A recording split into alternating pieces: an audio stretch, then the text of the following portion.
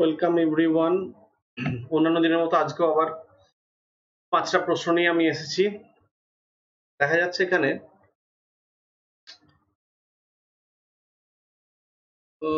কি দেখা যাচ্ছে, for a reaction A two P, এ থেকে পি একটা রিঅ্যাকশন আছে। এই রিঅ্যাকশনটার ক্ষেত্রে কি হচ্ছে, the plots A and P with time and temperature, মানে প্রোডাক্ট আর রিঅ্যাক্ট্যান্টের টাইম রেসপেক্টে দুটো গ্রাফ দেওয়া আছে, দেখতে পাচ্ছি। এই দুটো গ্রাফ কি দেওয়া আছে, কনসেন্ট্রেশন ভার্সেস টাইম। কি বলা হয়েছে, T2 greater than T1, এখানে আছে T2 greater than T1. The correct statement is or are independent temperature ln K at T1, মানে ln K1 to ln K2 is greater than T2, এখানে T2 by T2 হবে না, T2 by T1 হবে, এটা T1 হবে। Here enthalpy gives energy and entropy দেওয়া আছে। এখানে একটা জিনিস বুঝে নেওয়ার, এখানে যে অপশন গুলো দেওয়া আছে এখানে দেখতে হবে কি কি অপশন দেওয়া আছে। Delta is zero less than, delta is not less than zero, delta is not less than zero, এখানে এরকম ভাবে অপশন আছে, মানে gives free energy change, enthalpy change, entropy change, যে রিলেশন গুলো এক্ষেত্রে পাওয়া যাবে সেটা বের করতে বলেছে। আমাকে কি কি দেওয়া আছে, আমাকে দেওয়া আছে ln k1 by ln k2 greater than t2 by t1। আর আমরা কি জানি কি দেওয়া আছে আমাদের, t2 greater than t1। এই সমস্ত কন্ডিশন গুলো ইউজ করা আছে। তাহলে এখান থেকে আমরা কি করে বের করতে পারি, এখান থেকে একটা জিনিস আমরা বুঝতে পারি, সেই জিনিসটা আগে বুঝে নিই।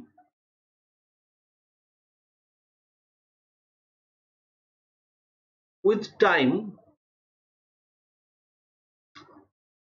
With increasing temperature, concentration of reactant increased. এখানটা খেয়াল করে দেখো, T1 থেকে T2 যখনই হয়েছে টেম্পারেচার, রিঅ্যাক্ট্যান্টের কনসেন্ট্রেশন বেড়ে গেছে। T1 থেকে T2 টেম্পারেচার বেড়েছে, রিঅ্যাক্ট্যান্টের কনসেন্ট্রেশন বেড়েছে, মানে এটা কি, মানে টেম্পারেচার বাড়লে ব্যাকওয়ার্ড হচ্ছে রিঅ্যাকশনটা, ব্যাকওয়ার্ড। আমি এই কোশ্চেন গুলো কেন আলোচনা করছি জানো, এখানে কত সুন্দর সুন্দর কনসেপ্ট থাকে। এই ধরনের কনসেপ্ট গুলো শুধুমাত্র মাথায় ঢোকানোর জন্য এগুলো করছি। তাহলে টেম্পারেচার বাড়লে ব্যাকওয়ার্ড, মানে ব্যাকওয়ার্ডটা এন্ডোথার্মিক, তার মানে রিঅ্যাকশনটা হলো অ্যাকচুয়ালি এক্সোথার্মিক। তাহলে রিঅ্যাকশনটা কি দেওয়া আছে, এক্সোথার্মিক। এক্সোথার্মিক মানে ডেল্টা এইচ কি হবে, নেগেটিভ হবে। এবার দেখা যাক ডেল্টা এইচ নেগেটিভ কোথায় আছে, এখানে আছে, তার মানে এই অপশনটা হবে না, ঠিক আছে। আর এইগুলো আমাকে দেখতে হবে। ডেল্টা জি নেগেটিভ তো আছেই, মানে এটাও হতে পারে, এটাও হতে পারে, এটাও হতে পারে, এ সি ডি, বি তো হবে না কনফার্ম। এবার একটা ক্যালকুলেশন দেখা যাক, ক্যালকুলেশনটা দেখলেই বোঝা যাবে যে আমরা ঠিক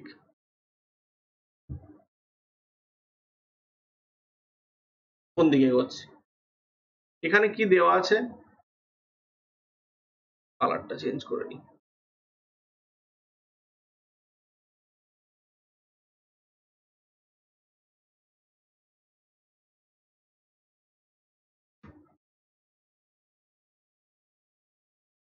ওকে, এখানে কি দেওয়া আছে, ln k2 by k1 greater than 1, এটা তো আমরা আগেই পেলাম, t2 greater than t1 যেহেতু, তাহলে ln k1 greater than ln k2, তাহলে k1 greater than k2, আবার ln k1 by ln k2 greater than t2 by t1, তাহলে t1 ln k1 is equal to t2 ln k2, এখানটা diagonally multiply করে দাও, rt ln k, মানে r দিয়ে both side যদি multiply করে দিই তাহলে কি পাওয়া যাচ্ছে, minus rt ln k1 is equal to less than, minus দিয়ে মাল্টিপ্লাই করেছি, গ্রেটার দেনটা এখন লেস দেন হয়ে গেছে, minus rt ln k1 less than minus rt ln k2, এখানে k t1 t2 লেখা আছে। তাহলে মাইনাস ডেল্টা, আমরা জানি কি, আমরা আরেকটা রিলেশন জানি, thermodynamics, delta G not is equal to minus rt ln k,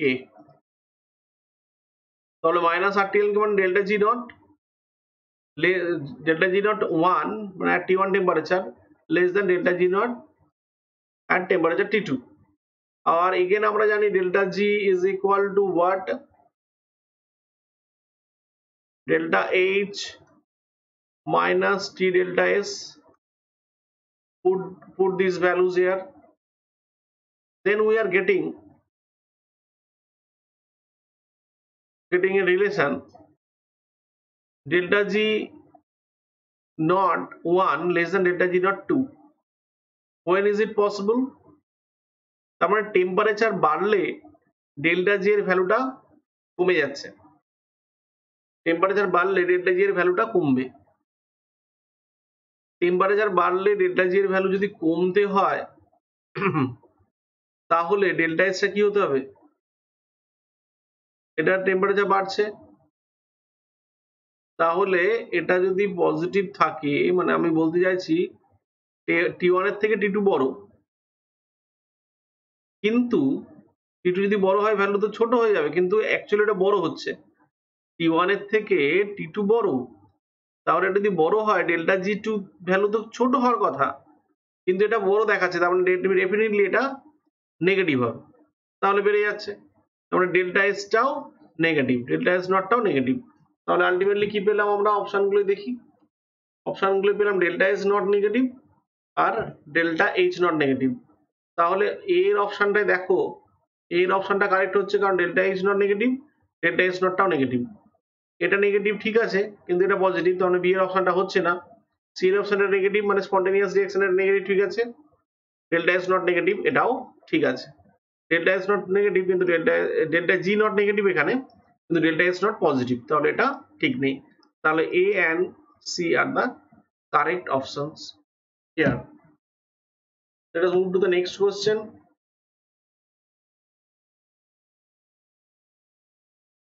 এখানে দেওয়া আছে the total number of compounds having at least one bridge oxo group.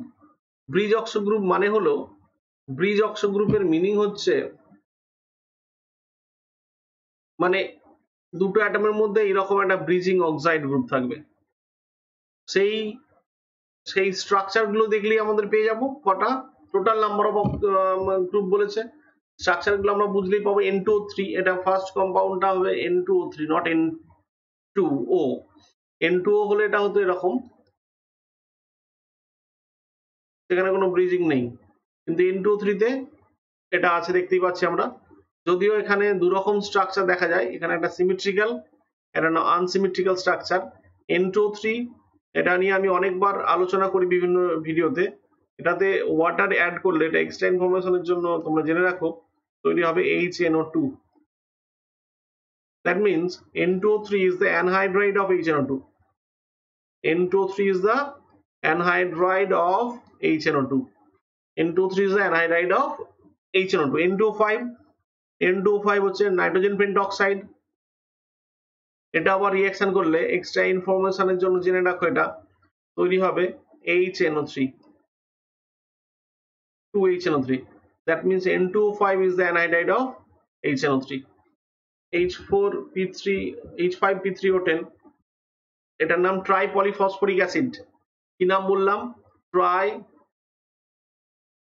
ট্রাইফসফরিক অ্যাসিডও বলা হয়, ট্রাইপলিফসফরিক অ্যাসিড,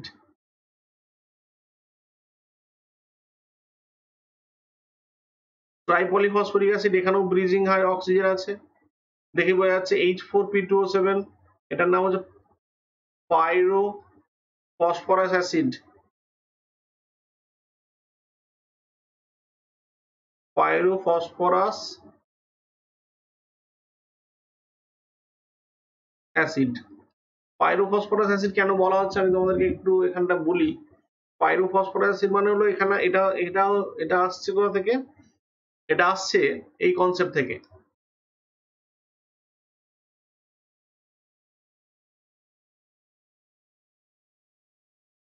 এটা হলো H3 ফসফরাস অ্যাসিড, এটাকে একইভাবে লেখো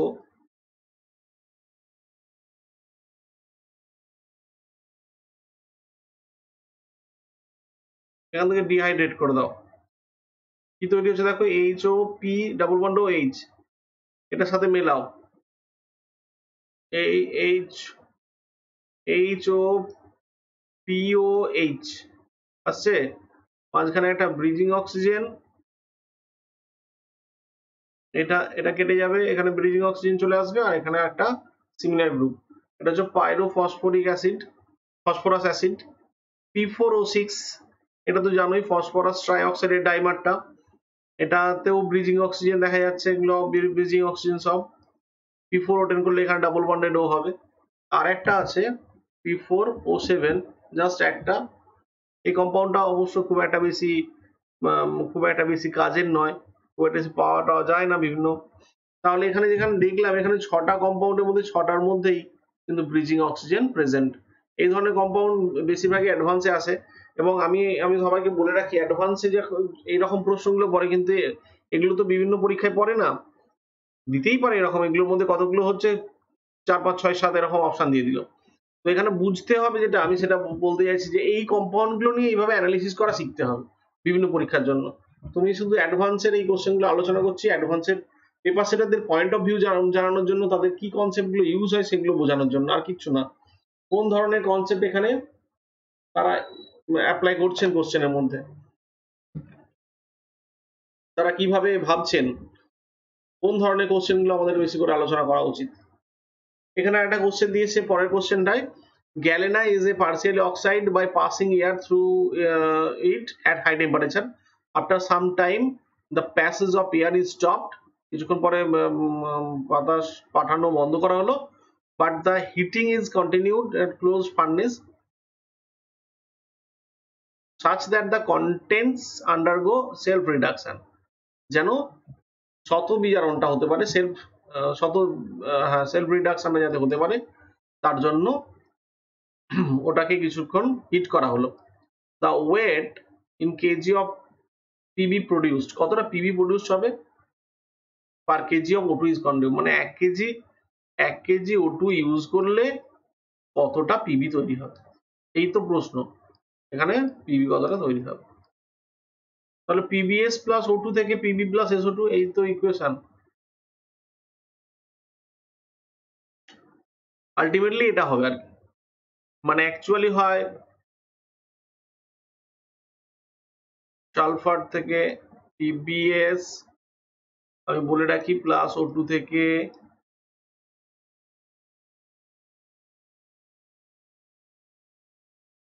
PbO প্লাস SO2, তাহলে 2 PbS 4 2O2, এবার PbO প্লাস PbS থেকে Pb প্লাস SO2, তার মানে হবে 2, এখানে আসবে 3, এইরকম ভাবে এটা হয়। তাহলে আমি দেখতে পাচ্ছি 2 মোল অক্সিজেন থেকে 2 মোল PbO তৈরি হচ্ছে, মানে এই ইকুয়েশনটা ধরে করতে হবে আর কি, এইভাবে ক্যালকুলেশনটা করা উচিত আমার মনে হয়। এখানে তো সরাসরি করে দেওয়া হয়েছে,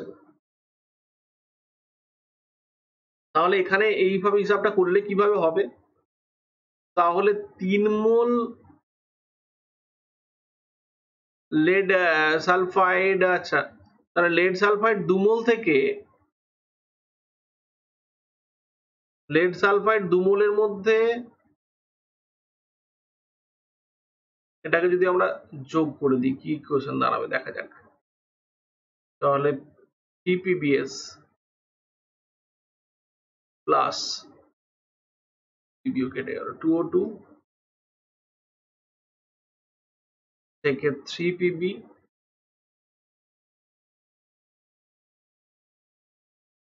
প্লাস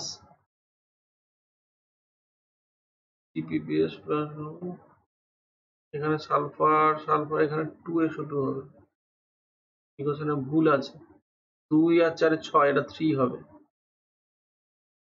তাহলে এখানে আসছে 3PbS প্লাস 3O2 থেকে 3Pb প্লাস 3SO2। আচ্ছা, তার মানে দেখো একটা মজার বিষয়, we are getting PbS plus O2 থেকে Pb plus SO2 this equation, ভালো জিনিস। তার মানে আমাদের কতটা অক্সিজেন কনজিউম হয়েছে 1000 গ্রাম। 1000 গ্রাম মানে কত মোল? 1000/32 মোল O2। 1 মোল O2 থেকে কত পিবি? 1 মোল। 1 মোল মানে কত? 207 গ্রাম। কারণ অত মোল O2 থেকে 1000/32 মোল পিবি তৈরি হবে। তারপর কতটা পিবি তৈরি হবে? কত গ্রাম? 1000/32 ইন্টু 207 গ্রাম পিবি তৈরি হবে। ভেরি সিম্পল, এটা যা হবে সেটাই অ্যান্সার। অ্যান্সার এসছে 6.47 KG. Let us move to the next question. বড় সড়ো question. To measure the quantity of MnCl2, আমি বলতে চাইছি এত বড় প্রশ্ন দেখতে মনে হচ্ছে, দেখে ভয় পেয়ে যেতে পারে যে এত বড় প্রশ্নটা পড়বো কখন, ক্যালকুলেশন কখন করব। এখানে আমি বলি কোশ্চেনটা দেখতেই বড় সড়ো, কিন্তু এগুলো খুব সহজ কোশ্চেন। ব্যালেন্সটা করে নিতে পারলেই হলো। MnCl2 প্লাস K2H2O এই যে ইকুয়েশনটা দেওয়া আছে, এখানে বলেছে কেমন করে পুরোপুরি কনভার্ট করা হয়ে গেছে MnCl2 টাকে। এর মধ্যে কিছুটা HCl দেওয়া হলো এবং গরম করা হলো। তার মধ্যে দেওয়া হলো oxalic acid in portion till the color of the permanganate ion is disappeared। মানে যতটা KMnO4 উৎপন্ন হয়েছে সেটাকে রিডিউস করার জন্য ইউজ করা হয়েছে অক্সালিক অ্যাসিড 225 mg। এখানটা বুঝতে হবে, তার মানে যতটা অক্সালিক অ্যাসিড আসছে তার সেম গ্রাম ইকুইভ্যালেন্ট KMnO4 তৈরি হয়েছিল। এইটা ব্যালেন্স করে নিলেই হবে। এই ইকুয়েশনটাকে আগে ব্যালেন্স করতে হবে, আয়ন ইলেকট্রন মেথডে হোক বা oxidation number method is the best method. তো অক্সিডেশন নাম্বার মেথডে ব্যালেন্সটা করে নিতে হবে ফার্স্ট। এই যে ব্যালেন্সটা করে নিলাম, দেখো MnCl2 রিঅ্যাক্ট করেছে, এইভাবে রিঅ্যাক্ট করে 2KMnO4 তৈরি হয়েছে। ফাইন, এটা দেওয়াই ছিল, ব্যালেন্সটা করে নিতে হবে। এইটা আমাদেরকে জানতে হবে। এটা তো আমরা ক্লাস 11 থেকে অক্সিডেশন রেডক্স চ্যাপ্টারটাই করেছি। 2KMnO4 plus 5H2CO4 plus 3H2SO4 থেকে K2SO4 plus 2NO4 plus 8H2 plus 10CO2। এখন অক্সালিক অ্যাসিড কতটা লাগছে আমাকে দেখতে হবে। সরি, এটা H2SO4, এটা নয়। অক্সালিক অ্যাসিড লাগছে 5 মোল, তাতে 2 মোল KMnO4 রিডিউসড হচ্ছে। তাহলে অক্সালিক অ্যাসিড ইউজ কত হয়েছে? অক্সালিক অ্যাসিডের মলিকুলার মাস 90, তাহলে 225/90 মানে 2.5 মোল অক্সালিক অ্যাসিড ইউজ হয়েছে। 2.5 মোল অক্সালিক অ্যাসিড ইউজ হয়েছে। তাহলে 5 মোল ইউজ হলে 2 মোল KMnO4 রিডিউসড হয়। তাহলে তার অর্ধেক 2.5 মোল, তাহলে কত মোল হবে? দেখো ক্যালকুলেশন কত সহজ করে দেওয়া আছে। 1 মোল KMnO4 ইউজ হবে। এবার 1 মোল KMnO4 ইউজ হলে 2 মোল KMnO4 তৈরি হয় 2 মোল MnCl2 থেকে। তাহলে 1 মোল তৈরি হবে 1 মোল MnCl2 থেকে। এবার MnCl2 এর মলিকুলার মাস কত? 71 প্লাস 55, বুঝতেই পারছো। তাহলে 1 মোল ইন্টু 126 হয়ে গেল 126।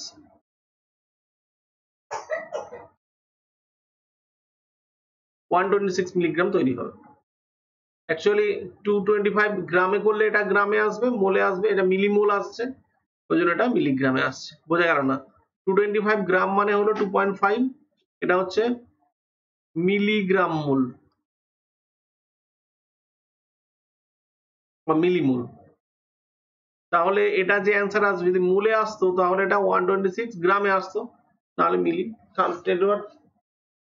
3 দিয়ে মাল্টিপ্লাই হয়ে যাচ্ছে। Last question, this is from organic. তো এখানে কি বলেছে দেখো, দেখে কত জটিল লাগছে। For the given compound x একটা কম্পাউন্ড দেওয়া আছে।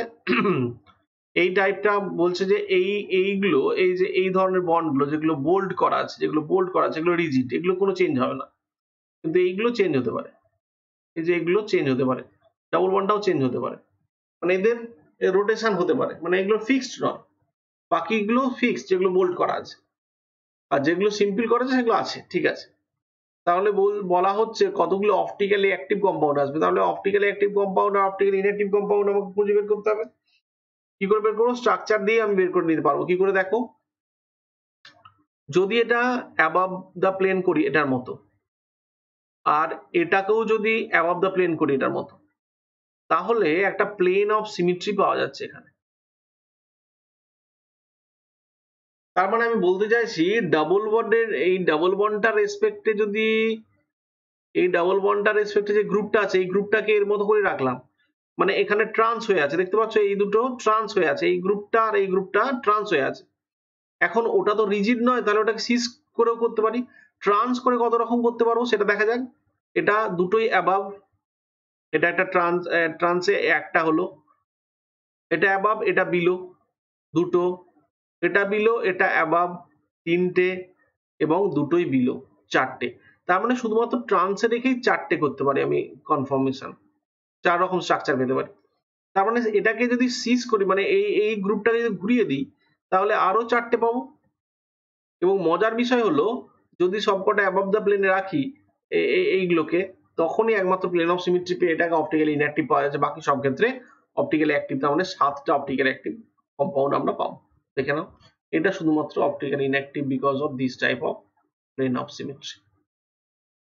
বাকিগুলো সব অপটিক্যালি ইনঅ্যাক্টিভ। তোমরা দেখতেই পাচ্ছ এটাকে, এটা ট্রান্সে আছে, এই গ্রুপটা আর এই গ্রুপটা টোটালি ট্রান্সে, ট্রান্স, এটাও ট্রান্সে আছে, এটাও ট্রান্সে আছে, ট্রান্সের চারটে। এরপর যেগুলো আছে সেগুলো সব সিজ করা হয়েছে। দেখো দেখো দুটোই এভাবে রেখে, দুটোই দেখো সিসে একই দিকে রেখে, দেখো দুটোই সিসে, এইভাবে অ্যানালিসিসটা করা হয়। আশা করি বুঝতে পেরেছো আমার উদ্দেশ্য, এই সালের প্রশ্নগুলো করানোর উদ্দেশ্য প্রথম প্রথম যে তোমাদের সালে তো পড়ে গেছে, কিন্তু এখানে কোন কনসেপ্টগুলো লুকিয়ে আছে দেখো, 5টা মাত্র করে প্রশ্ন করাচ্ছি, কিন্তু এর মধ্যে কত সুন্দর সুন্দর কনসেপ্ট অ্যাপ্লাই করা আছে, যেগুলো ছোট ছোট পরীক্ষাগুলোই, মানে এর থেকে যেগুলো একটু নিম্নমানের পরীক্ষা, এর থেকে নিম্নমানের, আমি বলছি সব পরীক্ষার সমান গুরুত্ব আছে, সব প্রত্যেকটাকে সম্মান দিয়ে আমি বলছি, সেইগুলো অনেক ভালোভাবে তোমরা এই কনসেপ্টগুলোকে অ্যাপ্লাই করার মতো বুদ্ধিটা খুলে যাবে, কমন সেন্সটা খুলে যাবে। ওকে, আবার আবার কয়েকদিন পর আসবো, কালকে হলে কালকে। Thank you very much.